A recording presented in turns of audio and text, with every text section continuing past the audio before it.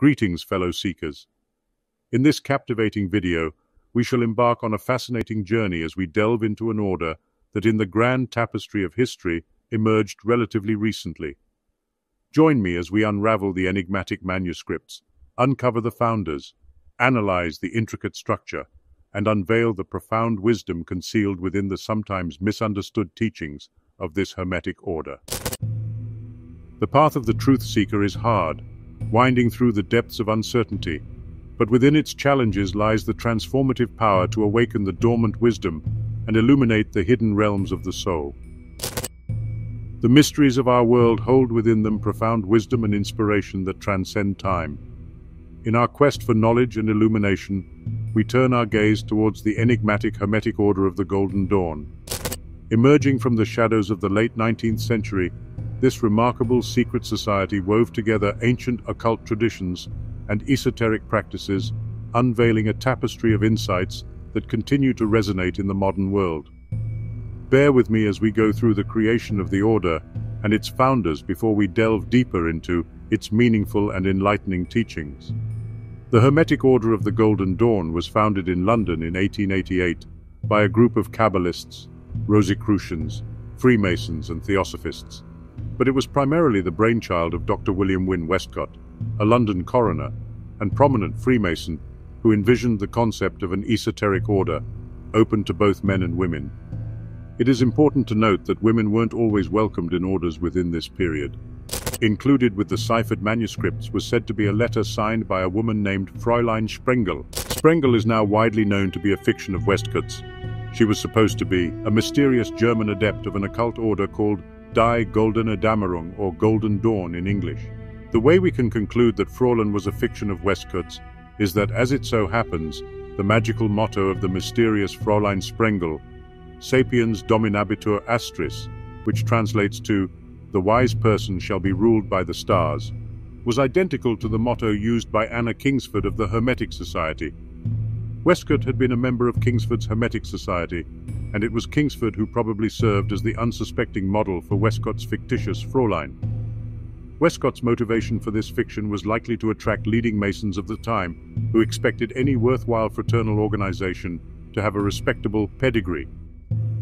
Many such Masonic groups have a long tradition of tracing their hereditary roots back to the esoteric societies and mystery religions of earlier times, to the 16th century Rosicrucians, the medieval Knights Templar, the ancient Israelites, the Egyptians, the Babylonians, and even the inhabitants of Atlantis, lost in the mists of time.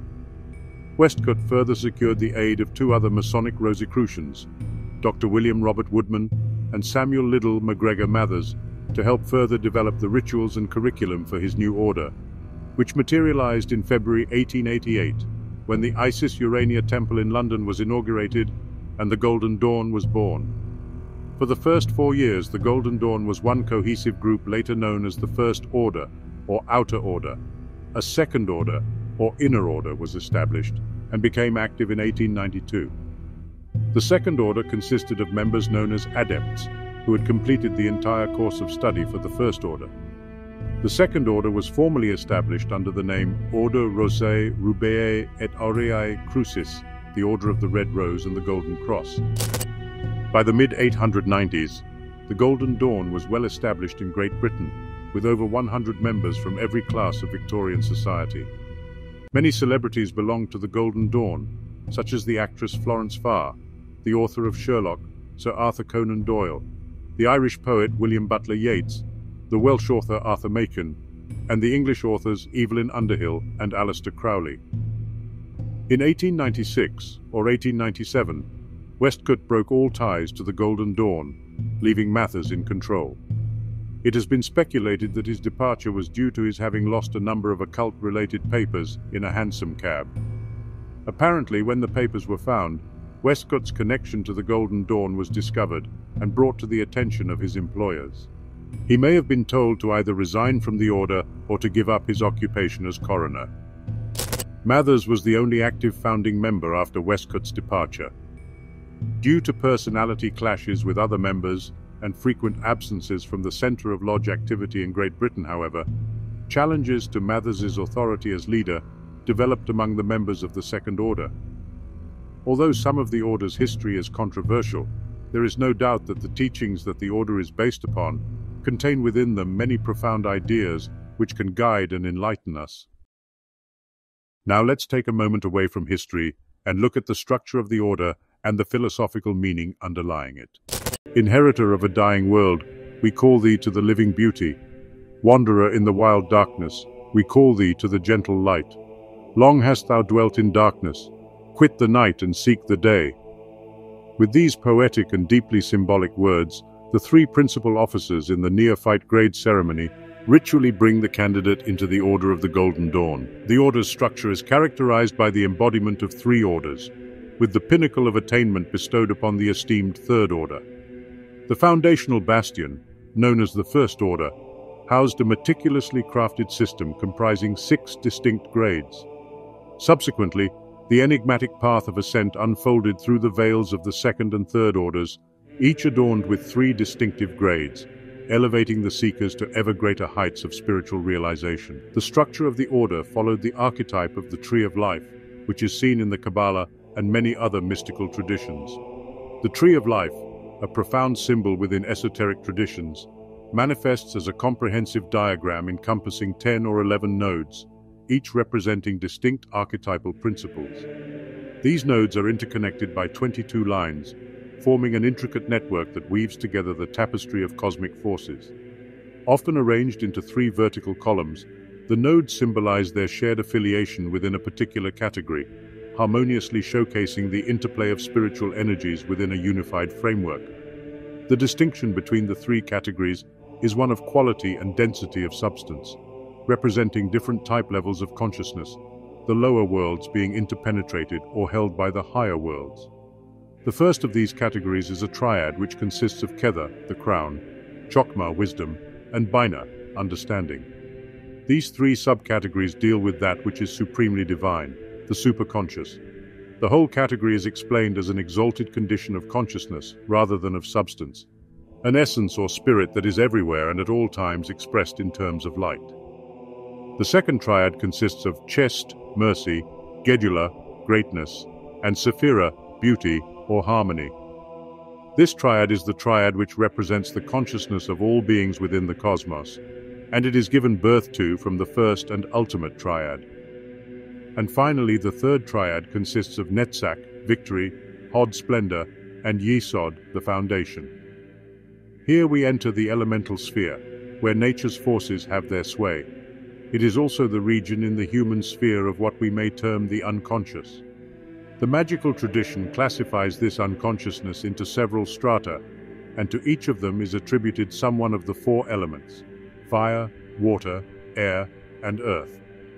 Pendant to these 3 triads is Malkuth, the kingdom, referred to the element of earth, the synthesis or vehicle of the other elements and planets. Malkuth is the physical world, and in man represents his physical body and brain, the temple of the Holy Ghost, the actual tomb of the allegorical Christian Rosenkreuz. The difference between these 3 triads is one of dimension. Besides representing different type levels of consciousness, the lower worlds, or Sephiroth, being interpenetrated or held by the higher. At its core of the whole representation of the tree lies the sublime notion that the very essence of this vast universe finds its origins in the boundless radiance of Ein Sof Hour, the limitless and infinite light from which the entirety of existence unfurled. Embracing this sacred insight, the Golden Dawn envisions a divine destiny, wherein all life and every sentient being, inexorably and ultimately, shall find their sacred journey culminating in a joyous reunion with that very divine source from whence they originated. In other terms, the initiate of the Golden Dawn aims to go through the 3 sections represented in the Tree of Life: the unconscious, conscious, and finally reaching the ultimate superconscious, which can be compared to a concept such as enlightenment in Buddhism and Satori in Zen. The whole transformational journey is beautifully elucidated in Dr. Evans Wentz's remarkable work, The Tibetan Book of the Dead. This sacred passage leads to the profound realization of the unconditioned Dharmakaya, the sublime embodiment of divine truth, the primordial state of uncreatedness, transcending the confines of the mundane. Within the depths of the human psyche, this radiant essence finds expression, residing in the most profound recesses of the unconscious, an awe-inspiring force, often referred to as the higher and divine genius within the realms of certain magical systems. To continue with the story, students, or initiates in the Golden Dawn structure, were expected to learn the basics of occult science before proceeding to the next fundamental step, practical magic. Advanced members were expected to practice and become skilled in the high magical arts. It was this aspect of the order that set it apart from purely theoretical study groups of the period, such as the Societas Rosicruciana in Anglia, from which the Golden Dawn borrowed much of its structure. The practical magic of the Golden Dawn covers many areas: banishings, invocations, purifications, talisman consecrations, divinations, meditations, evocations, spy ritual development, scrying and visionary work, elemental, planetary and zodiacal magic, kabbalistic magic, Enochian magic, assumption of god forms, manipulation of the astral light, and more. All of these methods were employed to give the Golden Dawn student a broad working knowledge of the entire magical process. However, the ultimate objective of magic within the Order's framework was inner alchemy, the continual purification of the student's lower personality and the realization of an elevated state of consciousness wherein the magician's psyche gradually enters into a union with the higher self and eventually with the higher and divine genius. This is a process of high magic theurgy or God working. Within the various spiritual traditions, this primary goal has been described in many ways: the completion of the great work, the magnum opus, enlightenment, knowledge and conversation with the holy guardian angel, samadhi, illumination, satori, and self-realization. In the neophyte ceremony of the Golden Dawn, it is called the search for the quintessence, the stone of the philosophers, true wisdom, perfect happiness, the summum bonum. The magical rituals practiced within the Golden Dawn are imbued with dynamic methodologies of high magic, skillfully crafted to induce a profound psycho-spiritual transformation within the aspirant's consciousness. The officiating officers employ the power of visualization and intention to breathe life into a myriad of symbols and correspondences, invoking the sublime spiritual forces linked to them. Through adept manipulation of the currents of the astral light and the deliberate harnessing of faculties such as willpower, visualization, and imagination, these ceremonies acquire a resplendent magical potency, bestowing upon them a captivating and transformative essence. Over time, the illustrious Hermetic Order of the Golden Dawn gradually underwent a lamentable corruption, straying from its noble pursuit of enlightenment. Regrettably, influential figures like Aleister Crowley drew excessive media attention, thereby diluting the Order's true essence. The indiscriminate acceptance of new members fostered a deterioration, permitting the infiltration of occult practices that deviated from the pristine intentions encapsulated within the original manuscripts. It is indeed ironic that the figure which brought back the focus to the more illuminating practices and ideas of the Order was a man by the name Francis Israel Regardie. Raised in an Orthodox Jewish household within the humble environs of London's East End, Israel Regardie and his family later embarked on a journey across the Atlantic, settling in Washington, D.C. in the United States. As a teenager, Regardie embarked on a transformative path, distancing himself from Orthodox Judaism and immersing himself in the realms of theosophy, Hinduism, Buddhism, and Jewish mysticism. It was through his exploration of yoga that he chanced upon the profound writings of the enigmatic occultist Aleister Crowley. Intrigued, Regardie reached out to Crowley, eventually receiving an invitation to assume the role of the occultist's secretary, leading him to relocate to the vibrant city of Paris, France, in the year 1928. Upon his return to the United States in 1937, an altruistic impulse seized Israel Regardie. Fueled by an earnest concern that the profound system of ceremonial magic within the Golden Dawn would fade into obscurity, he embarked on a daring endeavor. In a series of books published between 1938 and 1940, aptly titled The Golden Dawn, Regardie fearlessly unveiled the sacred rituals of the Stella Matutina.